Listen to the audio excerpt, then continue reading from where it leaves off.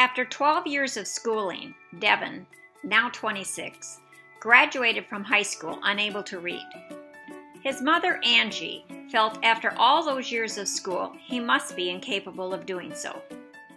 Angie told us Devin desperately wants to read, and so he and his mom began working with Raising Robust Readers.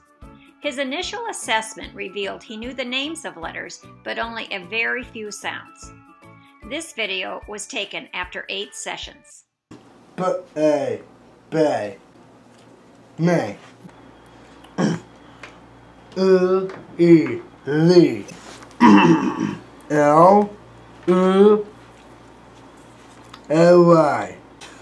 They.